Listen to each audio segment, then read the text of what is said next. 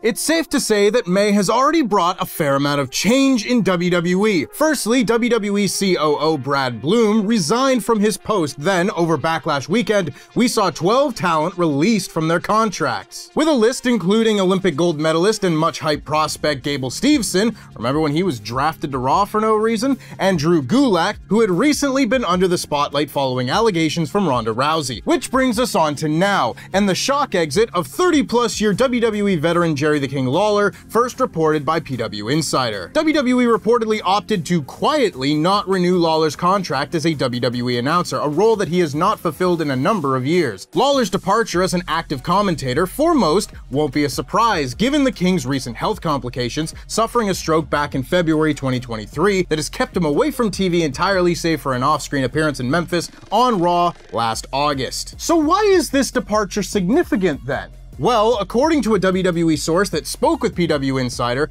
Lawler's exit is in fact proof that the old company is dead. They noted that in Vince McMahon's WWE, certain people, such as Lawler, would have been taken care of. But now in the same week that one of the last remaining Vince McMahon guys, Brad Bloom, resigned from his post, we get yet another big signifier of change in WWE. It was then confirmed shortly after the initial report that Lawler was being moved to a Legends deal with WWE, which could theoretically open him up for outside WWE endeavors. So, is there a chance that the King could reunite with his former longtime commentary partner Jim Ross at the AEW commentary table? Well, as you could probably suspect, probably not. According to Fightful Select, Lawler to AEW is highly unlikely, with sources close to Lawler telling Fightful that he doesn't follow AEW or any wrestling whatsoever since suffering from his stroke. If you'd seen any of his WWE commentary over the last decade, you'd likely think that applied to the Fed as well. So save for big special occasions, Lawler's full-time announcing duties are more than likely behind him. Moving on now, last night's WWE RAW saw the much anticipated beginnings to the King and Queen of the Ring tournaments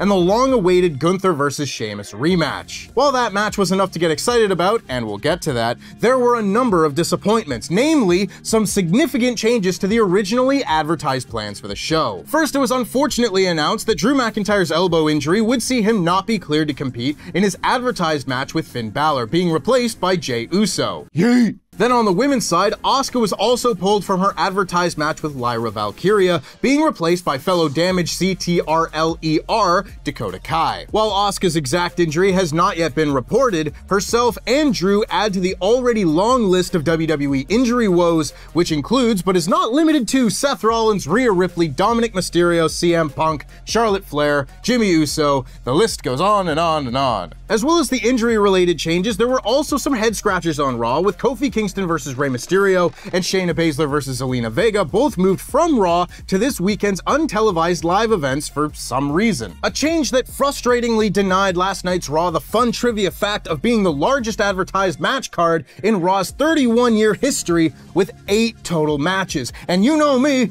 I love some facts. Regardless, I suppose that fact is still true, even if those advertised bouts didn't all go ahead. I mean, like, when has WWE ever advertised something that didn't take place? No. That is the old WWE. This is the new era where false advertising is a thing of the past.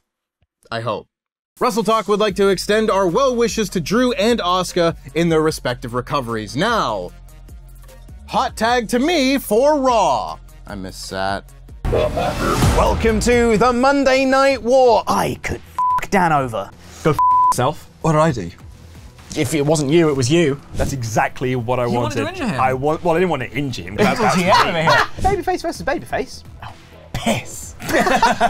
It's a marathon, not a sprint. You at least got to start running in a marathon, otherwise you're never going to finish it.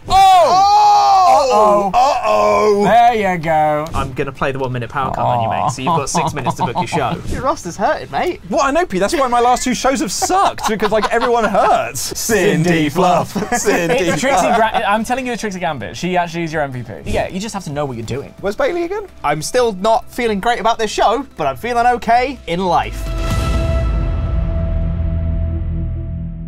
This episode of Raw opens with the Judgment Day, or should I say Linkin Park, because Damian Priest said the crowd loves Jey Uso, but in the end, it doesn't even matter. The Judgment Day all apologize to one another and hug it out, and turn their attention to the King of the Ring tournament, and Drew McIntyre being out of said tournament. Boo. Balor says he gets a bye, and Pierce brings out the replacement for our first match, Jey Uso. And if you know me, I love three things: sports teams that lose in the first round, Scott Pilgrim, and qualifying matches. Jey eats his way to an early advantage, but Balor cut him off with a punch to the gut before dumping him over the announce table, which keeps them from ever saying a mouthful of yeet ever again. They battle back and forth until Drew McIntyre came through the crowd, distracting both men but allowing Jey to hit a second ugly spear for the win. So I guess in the end, it did matter. I can't believe Linkin Park would lie to me. Drew is pissed at Pierce and gets walked to his very impressive looking car, and he drives away as the latest QR code flashed up on the screen, only for CM Punk to pull in behind him in what appeared to be an old Firebird, telling Pierce to hit his music as he walked to the ring, making a quip about Maple Leafs to Jackie Redmond off screen. Also, this whole segment was one take, and your weekly reminder that Kevin Dunn should have been flipping burgers for the last 40 years. Punk calls Drew a coward and antagonizing him, trying to get Drew to turn around in Hartford traffic and come back to catch a beating on the ice that Gordie Howe skated on for the Whalers. Right guy on the desk today and understand that reference. Y'all ever heard the Whalers song? It's a banger.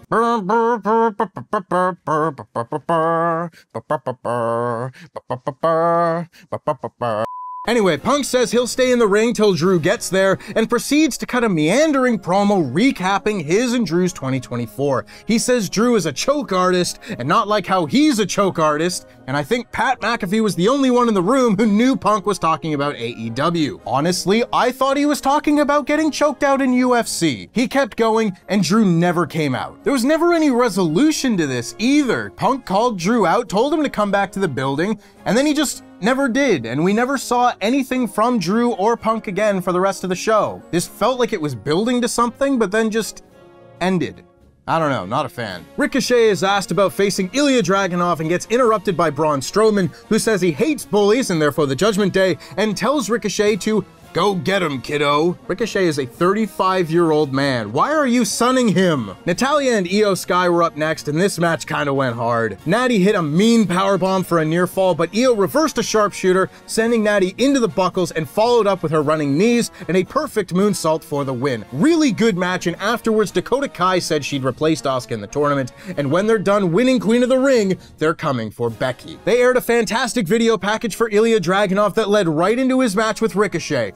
This match was a banger, straight out of an NXT takeover. Ricochet got suplexed on the floor and that man bounced. He recovered to hit a Hurricane Run off the top rope and then 3 more dives, and by that point they had the crowd going wild, and it got better. The final stretch of this match with Ilya hitting the H-bombs and Ricochet countering everything until Ilya backfisted him mid-moonsault a la Adam Cole at Brooklyn 4 was like the best stretch of Raw wrestling I've seen in a minute. Ilya got the win and the show of respect afterward. Raw is looking real strong coming out of this draft. Hooper's up and down the roster, and Dragunov is the one. Sheamus says he'll beat Gunther, and then Ivy Nile took on Zoe Stark. I didn't envy these women having to follow that awesome match, but I mean, I guess something had to. Not a lot of heat for this, but Nile hit a nice top rope bulldog, and Zoe won with the Z360. R-Truth thinks the NCAA is a wrestling promotion, and he wants to face the Yukon Huskies.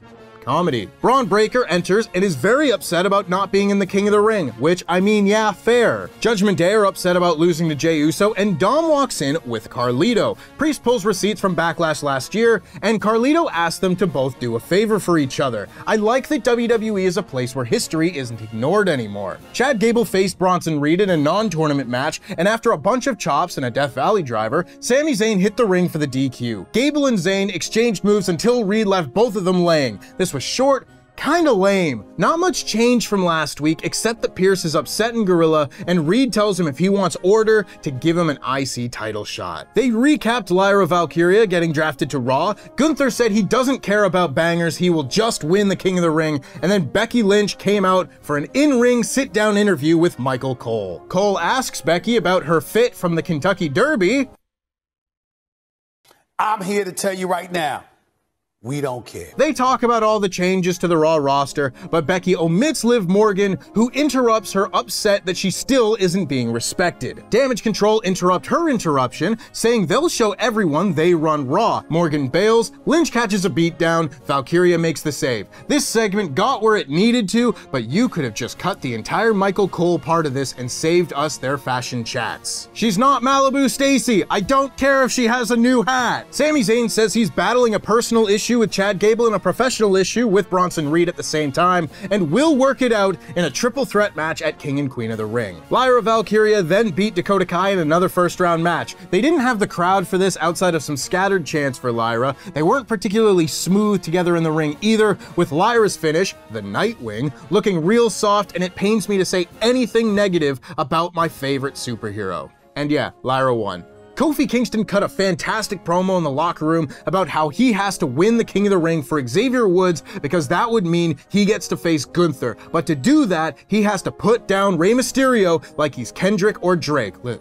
Listen, man, Toronto has suffered enough on this show. You ain't gotta bring that up. But man, I'd love to see that match. Really wish it didn't get cut for this show for the sake of pointless talking segments. But then it was main event time. Big fight field time. Big meaty men slapping meat time. Gunther was getting backdrop on the apron like 2 minutes in and my shirt was off and I was sweating. They were leaving handprints and welts on each other while Kaiser got himself kicked out for drop kicking Sheamus's knee. The knee gave him problems, but they traded power bombs, with Sheamus's being of the high cross variety, one of the most protected moves in WWE history, but both kicked out. Sheamus hit a brogue kick, but Gunther kicked out. Finally, Gunther locked in a half crab and Sheamus tapped out. And within 40 seconds, they were off the air. Gotta use every second of TV time, I guess.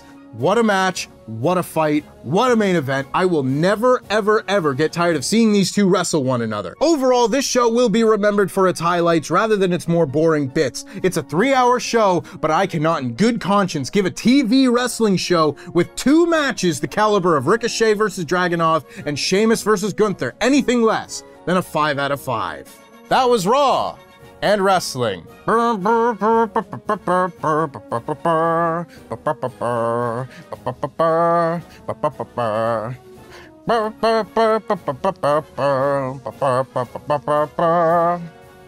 Anyway.